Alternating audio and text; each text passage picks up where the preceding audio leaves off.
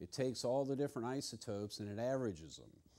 So what I did on this chart was just to show the 100% abundances of these elements here that are in between the magic numbers. Okay, I have to assume it's rolling because all it's doing is just giving me input 1, but up above that it says it's recording, but I'm not seeing numbers. It doesn't show a timer or, I know, and it would be nice if it had an audio level so you could make sure it's recording audio. $500. Okay. All right, see you later. Take care. So the chart of the nuclides. What we're showing here are the magic numbers. Protons to neutrons, okay? 2 protons, 2 neutrons creates our alpha particle. Let's get over here and look at it. Backwards, everything's backwards again. Hydrogen fused in the sun to make neutron. 2 of those deuteriums come together, you got an alpha particle. Doubly magic. 2 protons, 2 neutrons, alphas. 99.9999% of the protons that go on to make helium are going to be in the alpha state. Triple alpha process again. Hans Bethe came up with 3 heliums making a carbon-12. Hit it with another oxygen, doubly magic. 8 protons, 8 neutrons. Oxygen 16. Isn't it ironic when we go back and look at our life essential elements? Oxygen was right there with the carbon, nitrogen, oxygen. 4 alpha particles. This is what I want to show. In between your next doubly magic, which is the 2020, 20 protons, 20 neutrons, calcium 40. The calcium 40 has another calcium 46. It's still got the 20 magic number. 26 apparently can be considered a magic number also. So the calcium has 2 predominantly stable doubly magic nuclei, the 2020 and the 2026. But look in between, from calcium with the 20 protons to oxygen with the 8, we have 12 proton differences in here, okay?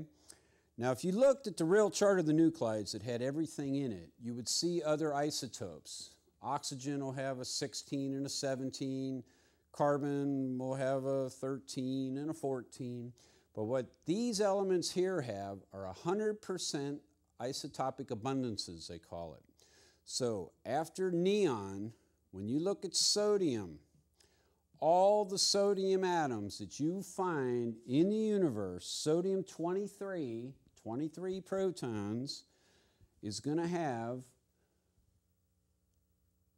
12, it's got 11 protons, 12 neutrons. See, I start counting the numbers.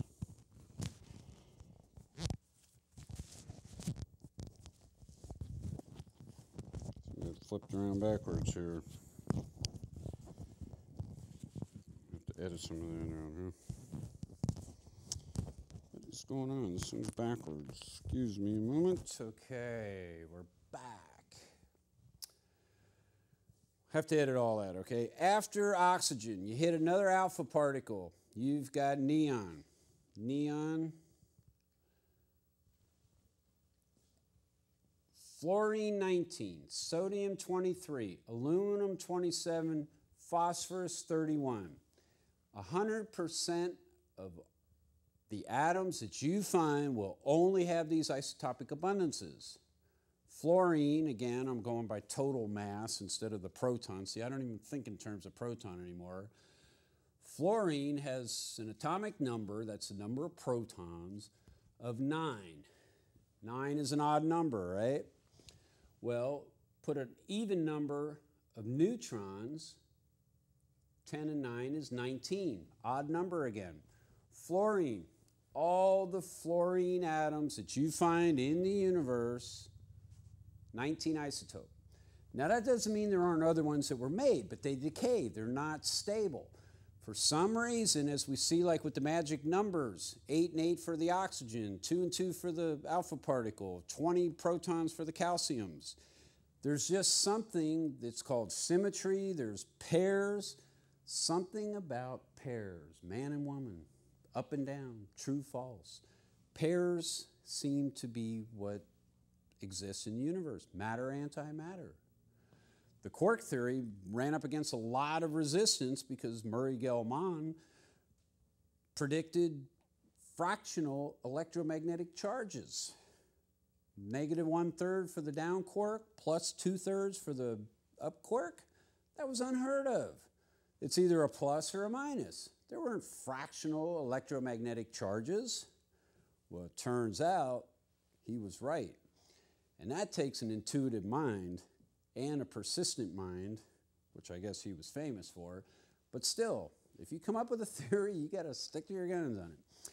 The chart of the nuclides again, though. This is what I find fascinating, is looking at these trends. Fluorine, 19. 19 is the mass.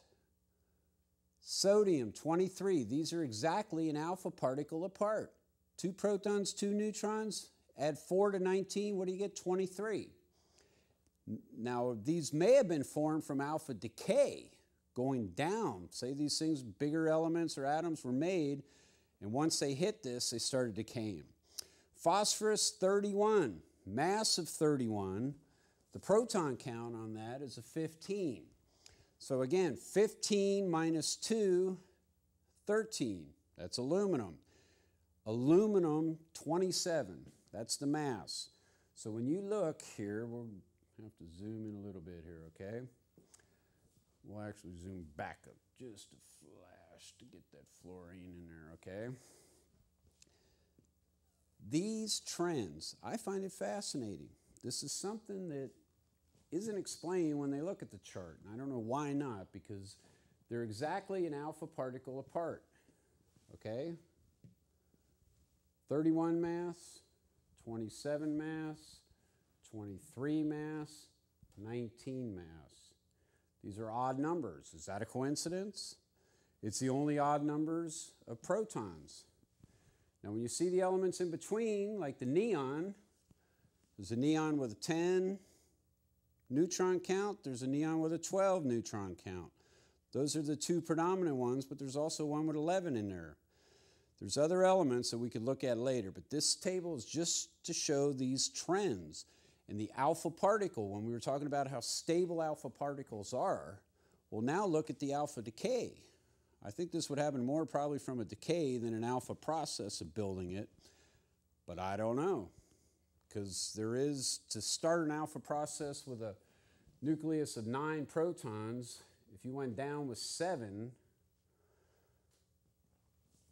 who knows? But again, I'm just showing trends here. This is in between the 2 doubly magic numbers from the oxygen to the calcium. Let's see what we have next here. This isn't going to let me zoom in very good here. Where's my zoom tool? This is not the one I want. There's our riboses. We'll get back to that in a minute. I'm missing some of my chart of the nuclides here. We've got, we'll open our sky map, we'll look at that later. We need the chart. Star chart, that's another star chart. I think this star chart's cooler. Yeah, it is. We've got to go from calcium. That's 10. Oh wait, where's my calcium? Calcium, here we go. Open up, full screen.